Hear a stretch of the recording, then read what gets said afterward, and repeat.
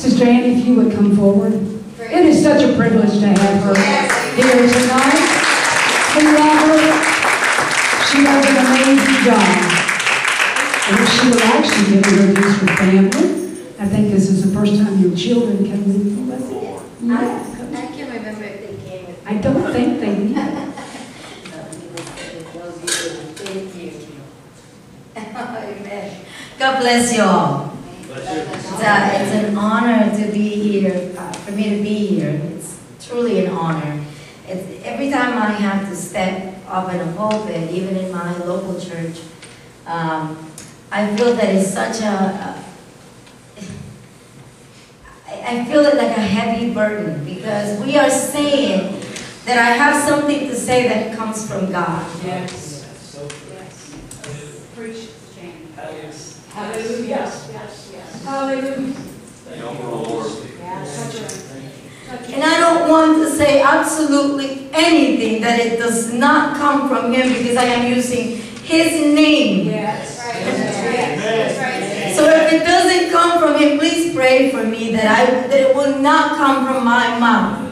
Because we get tempted, you know, we want to be liked, and we get tempted to say things that people will want to hear, and not what God wants you to hear. But I want you to hear. I want the words that come out of my mouth today to be the words that God wants you to hear. Hallelujah. Amen. So thank you for your prayers today. I do have my family, my complete family with me today. My husband Edison and my daughter Jada and Jason. She's 11 years old.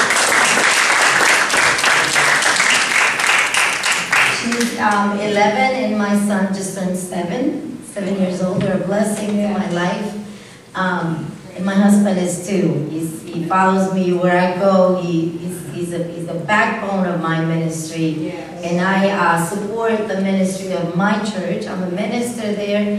But I support fully the minister of my pastor, and so I'm under her. And my husband follows me and lets me do ministry. This summer I'm very blessed for him. He's a man of not many words when it comes to church, but he lets me do my ministry, supports me. And that's great. That's great. He's doing what God asked him to do right now. That's awesome. And God blesses us for that. That's amazing. I have barely been home this summer. I went to the summer camps, and then I went to Dominican Republic, and then I just came back from Guatemala doing a mission trip. So I am excited for what God is doing all over the world and what I see the Lord doing. You may not see it, but God is doing some great work all over the world.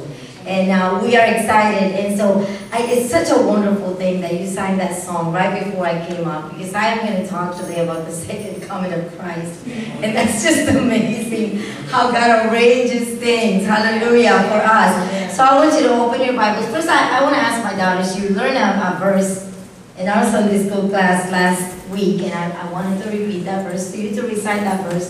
So Jada, would you come up? Praise God.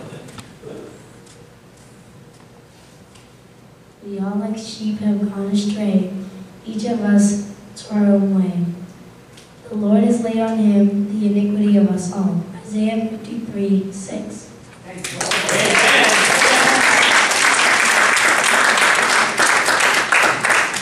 Praise the holy name of Jesus. Hallelujah. Hallelujah. Let's turn to Ephesians chapter 5.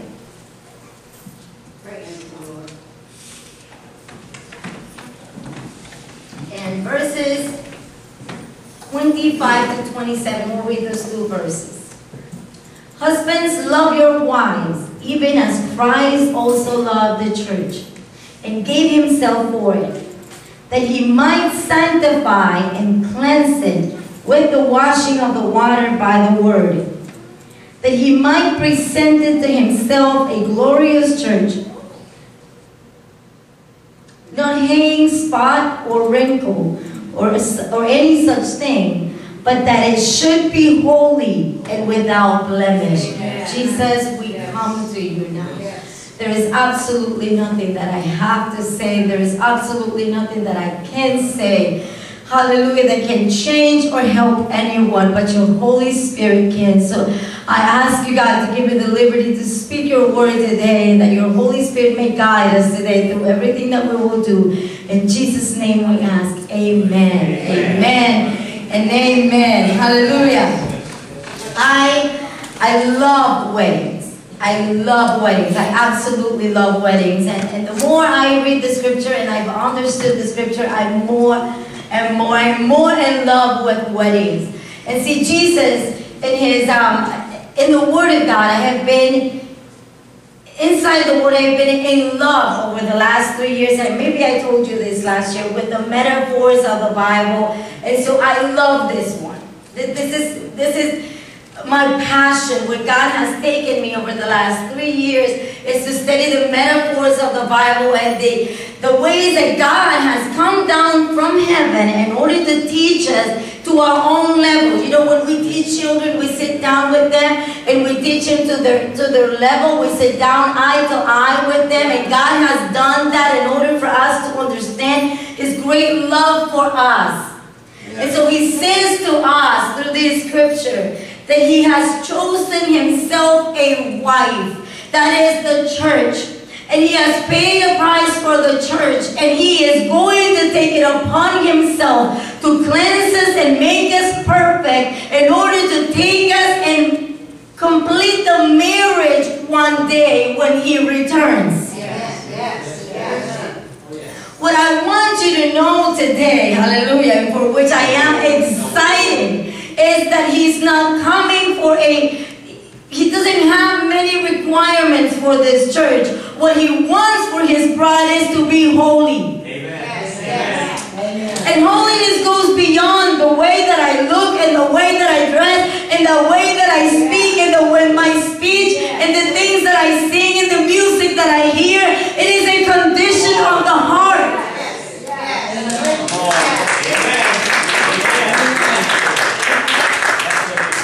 For too long we have judged the world and judged our own brothers and sisters by the way they look and by certain things that they wear and by certain things that they do and the music that they listen to. But listen to me, it is a condition of the heart. On the day I got married, there was a lot of things that I stopped doing. I stopped talking to older guys, even if they were my friends, because I love this man right here with me. I stopped hanging out with certain people because I love him. So what we need to get people to do is to fall in love with the Lamb of God, so that they will follow Him and they'll be so in love that it won't matter anything else that the world has to offer, because they're madly in love with Jesus.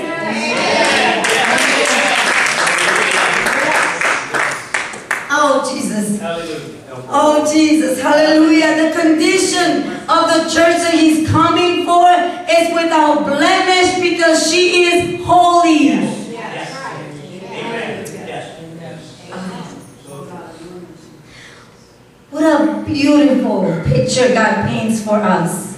He says, husbands, love your wives, because Christ loved the church, His wife, as Himself, so much that He gave Himself for her. He will perfect her. He will make her holy. And then Paul goes on to say in 2 Corinthians 11:2 that God, He says, I am jealous of you. I have betrothed you. I have married you. God has married you, church. Hallelujah. And you are holy, in order to present to you a holy church, a pure virgin. I have married you. And that word betrothed is amazing. Yes. The meaning of that word, because when we go back to the old times, into the ancient Jewish tradition, the way that they did marriage is not the same way that we do it today. The way that they did marriage was different. It had at least two parts. And the first one was the betrothal. Do you remember when Joseph, the angel, appeared to him and he wanted to run away because Mary was pregnant? And the Bible says that he was betrothed to Mary, but he had not touched her. In reality, they were married because this ceremony took place The way that this ceremony took place, please hear me out, okay? There's more teaching than preaching, but this is so profound from God. Because we are so afraid of the second coming of God, we don't even want to speak about it. We don't want to speak about Jesus coming back because we're afraid of it. We're afraid of the beast and the 666 and the serpent and the woman and the child, and we're afraid of all these things that we're not going to be here for. Listen to me, please. We will not be here. Judgment is not for you. Judgment is for those who will not be saved. For us, there will be a wedding to be celebrated in heaven. So church, get excited for the second coming of Christ. Get excited for the trumpet to sound, because Jesus will be coming to take his bride. What Jesus did when he came to earth was exactly this, what I am explaining. It was a process of betrothal. He married the church. He paid a price for her. See, let me tell you about the story. When someone would be betrothed to someone, a woman betrothed to a man, it wasn't just an engagement that could be broken by the returning of the ring. It wasn't just that. They were married. There was a signing of a contract that could not be broken except for by divorce. And that was not likely done. But what happened was that when this happened, the families would get together, and there would be a process called a mohar. And the mohar was a price paid for the bride. Just like Jesus paid a great price for us. And it was believed that the greater the price that was paid for a bride, the more valuable she was. And oh, you are valuable because the highest price was paid for you and me. The blood of Jesus Christ, the Son of God. So that right after that process, the groom would go away. And Jesus said himself in the Gospels, I am going away to prepare a place for you. In my Father's house there are many mansions. I will return to you. Yes. Yes. Amen. Oh, yes. Yes, you're preaching. Yes, yes, yes. Oh, yes. Hallelujah. Help her, Lord. Help us, Jesus. Yes. I am going away to prepare a place. In the meantime, the bride would get ready for her big day. I don't know of any brides that are waiting for the wedding day as doomsday, like we are. I don't know of any bride. I don't know when you got married, brides, if you would think about your wedding day as doomsday like we think about the second coming of Christ. But we were excited awaiting the moment. There was a different look in our faces. There was an excitement. And we need to get excited about Jesus coming because our groom is coming for us. Thank you, Lord. Here he comes. Hallelujah. She would get ready. Her house was ready. Her nails were done. Because the thing is that nobody knew when the groom would come. This is what Jesus is playing out here. This is what Jesus is doing. We don't know when he is coming. All we were told is to be ready. Amen. And then, when the wedding day would come, the next process of the wedding is called the lifting. Do you hear that? It was called the lifting. Do you know why? Just like Jesus, there would be a trumpet. And if you read the book of Song of Songs, there is a chapter there in which she hears and she says, there's the voice of my loved one. Do you hear it? Because there would be a trumpet sound and all the young women would come out dancing. And do you remember in Matthew chapter 25, the story of the 10 bridesmaids, the 10 virgins? They were ready, waiting, and some of them were ready and some of them were not. They didn't know the time because just like that, it was Jesus who said it, that just like that, nobody knows the hour. And nobody knew the hour the groom would come in the ancient times. And Jesus said, nobody knows the hour except my Father. That's exactly what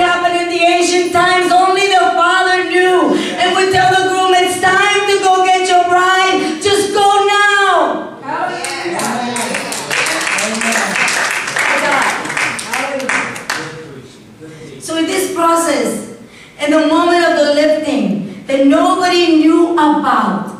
Nobody knew when it would happen. There would be the friend of the groom that would sound a trumpet. And that trumpet would announce, and listen to what the voice of God says in 1 Thessalonians chapter 4. It says, for the Lord himself shall descend from heaven with a shout, with the voice of the archangel, with the trumpet of God, and the dead in Christ will rise first. And then we which are alive and now remain shall be caught up together with them in the clouds to meet the Lord in the air. So, hallelujah, shall we ever be with the Lord. Let this thought come for you. This is not to be afraid of. If you are afraid, we will have an altar call at the end. This is the moment to make things right. See, Jesus did not come to the world to condemn the world, but so that the world will be saved by him and through him. This is the time to get saved if you're afraid of that moment. Not a time to run through those doors and be scared and go to sleep and not know where you will wake up tomorrow, because God is coming soon. Jesus is coming soon. There is no doubt in my mind. There is no prophecy that needs to be fulfilled. There is nothing else that needs to be done. The only reason why the Father is holding on right now is because he loves us and he still needs to perfect us.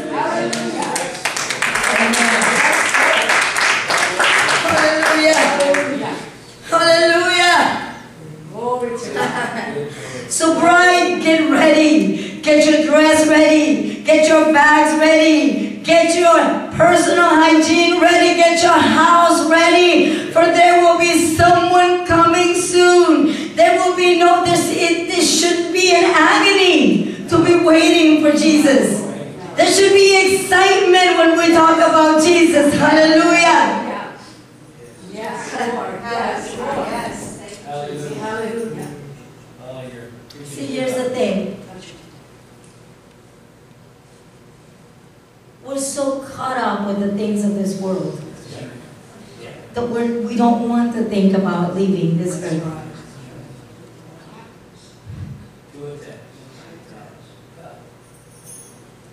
I want to remind you that there's so much more waiting for us. So much better. Yes. That if we die, if I die today, I will be in the presence of God today. Yes. Yes. Yes. Hallelujah. Hallelujah. Yes. Glory to God. Sound Touch it, Lord Jesus. Touch it, Lord. We need to be thinking about our redemption, our future, and while we are here, working to make this happen by preaching the gospel of Jesus Christ to all of those around us, because this is how we get ready. Let's get ready for the second coming of God. Yes. See, Jesus, people are waiting for great things to happen in order for them to say, let's get ready. They're waiting for someone to say, you know, every time there is when 9/11 happened per se, you know, churches were full of people the next day.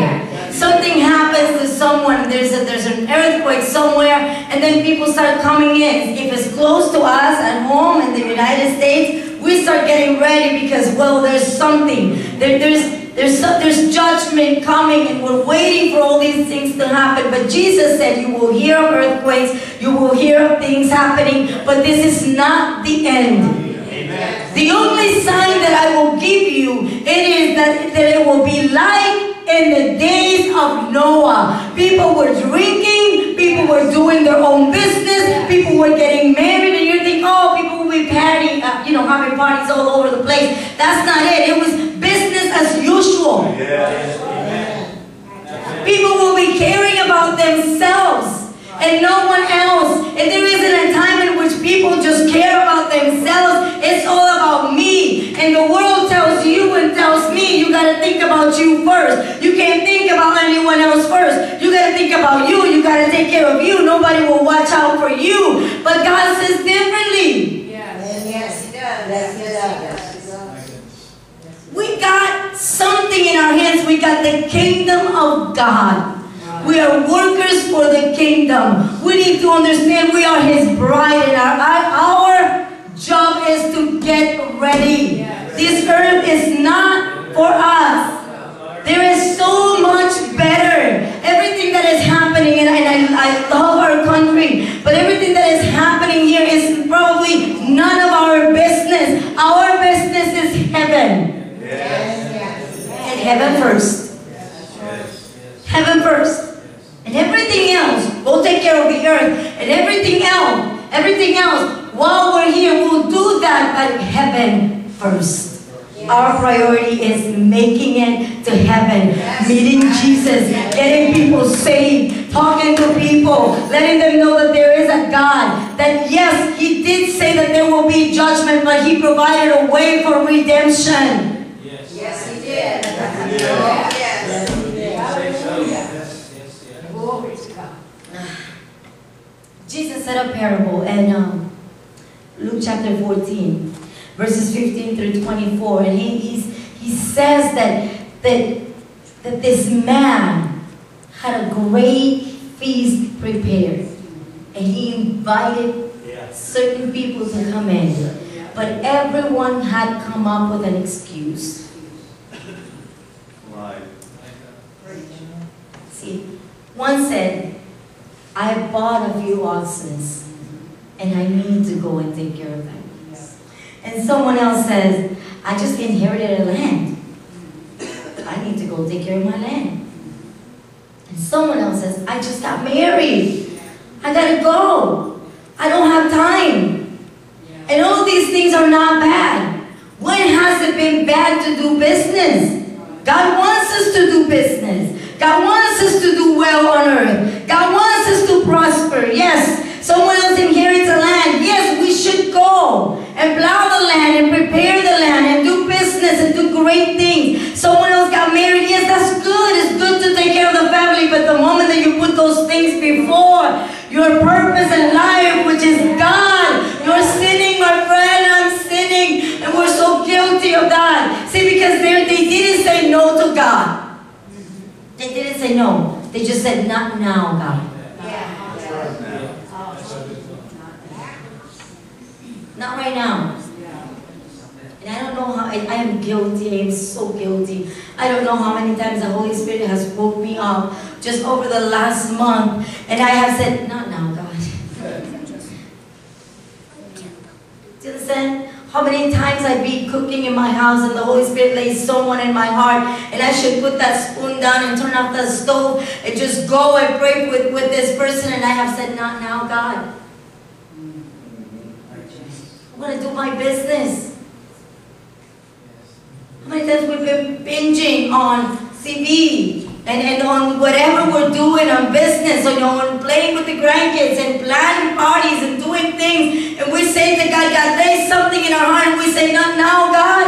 I got things to do. I'll do it later," but that later never comes. It's now. It's now. It's now. Because I got to tell you, there is nothing, I remember, my dad saying things like, "When I stop working and I retire, I am going to preach this gospel like I haven't been able to in all these years that I've been working." Well, he retired, he found something else to do. It came slowly, sneaking in.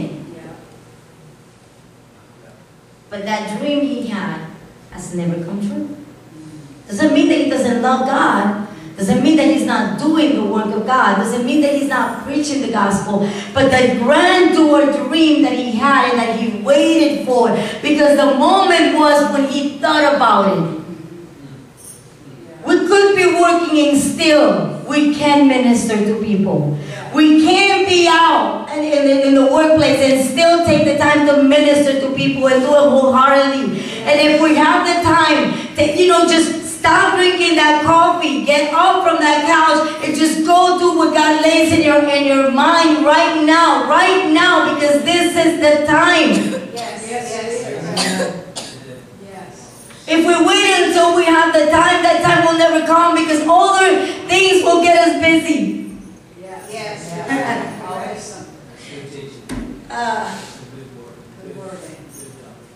Jesus. I gotta tell you, there is nothing of this world. Everything that seems so valuable to right now, everything that seems like we gotta do it now, is not that important when we measure it to eternity. Amen. Amen. When we compare that, the time frame that we're here, and what we do here will qualify us for the next. Once we cross that door of eternity, there is nothing else we can do. So there's a lot of things that we do that are not that important. If we were told today, and I'm closing, if we were told today, that as we live the next 24 hours will determine how we will live the next 1,000 years, it would be an understatement comparing that to eternity.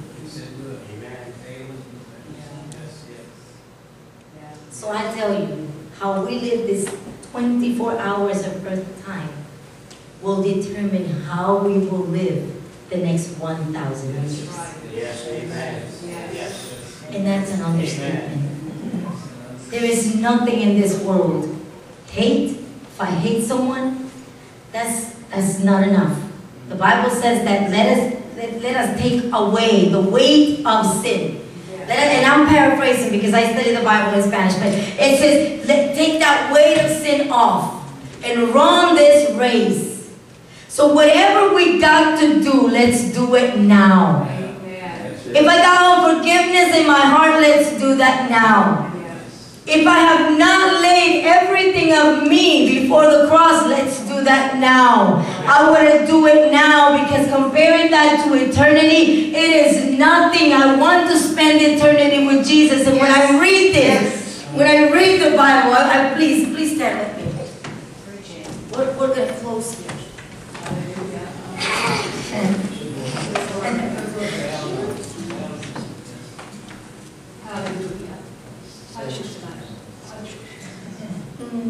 Hallelujah. I don't know about you, and if you think about that moment, but I am awaiting that moment like nothing else. I don't want nothing to hold me back in this world. There is nothing worth it here. There is nothing worth it to stay here. There is nothing. There is no sin. There is no hatred. There is nothing worth my time to stay here. I want to go to heaven. I am getting ready as the bride of Christ that I will be picked up any day now. Yes. Amen.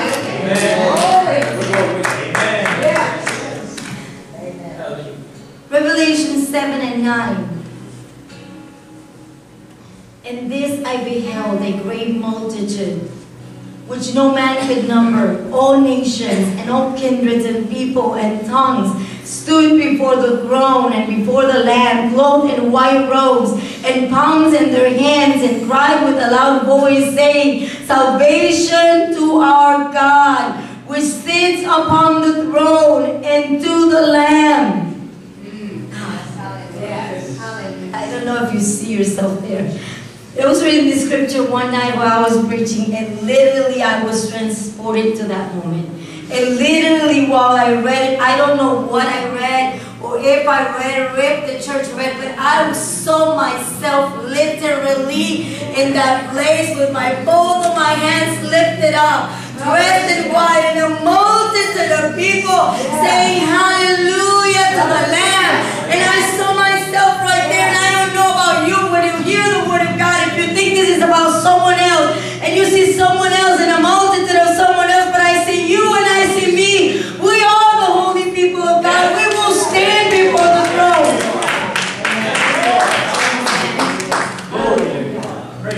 Revelation 19 and 7, let us be glad and rejoice and give honor to Him, for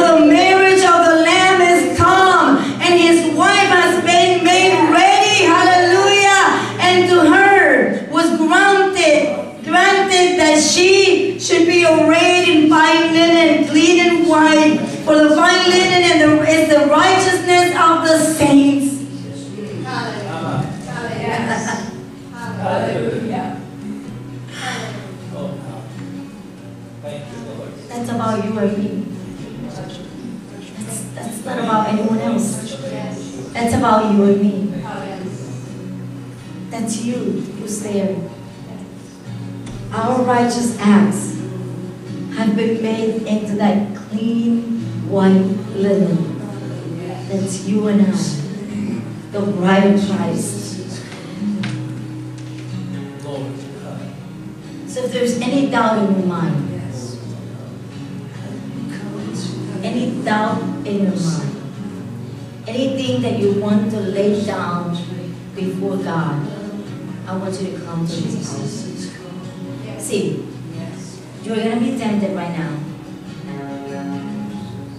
to just say, you were touched by the message, not by my message, but by the reading of the Word of God. I know because I know the Holy Spirit is here. And I know the work the Holy Spirit does in people. I know. But when we sit there in the pews, we just go like, if I go there, people are going to know that there's something that's not right. But none of that's going to matter if you have to step into eternity tonight. That's right. Exactly. Jesus is coming. None of that's going to matter if the trumpet sounds tonight. None of that's going to matter. So if there's something you want to lay before the cross, I'm not going to ask you what it is. I'd love for people to have these conversations with God. I just want to guide you to have this conversation with God. Let Him take care of it. But let you come and say, here I am, God.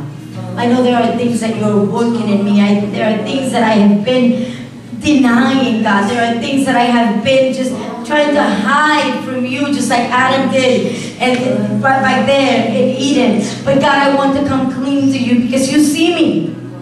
You see me. Yes. See, when we read the scripture,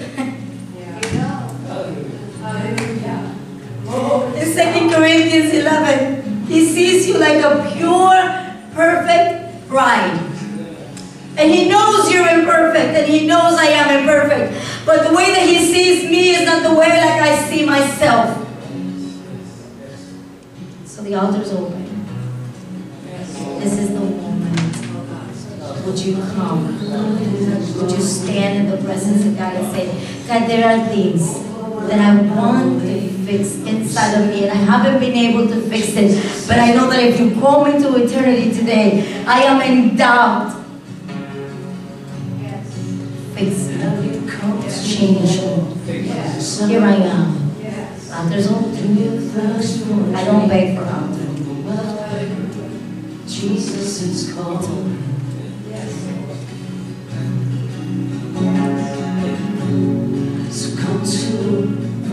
The purpose of this message was not to scare you, but for us to become like a bride that is looking for her wedding, looking anxiously for her wedding. Let's get ready.